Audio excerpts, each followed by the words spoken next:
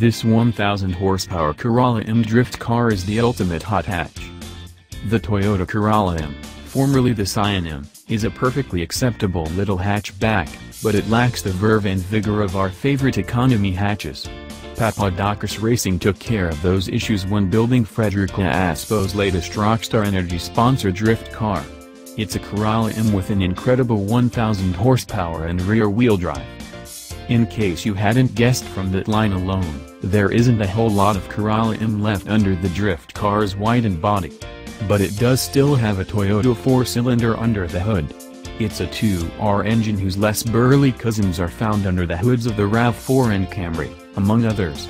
It produces the aforementioned 1000 horsepower and 850 pound-feet of torque thanks to both a turbocharger pumping and 33 pounds per square inch of boost and nitrous oxide injection.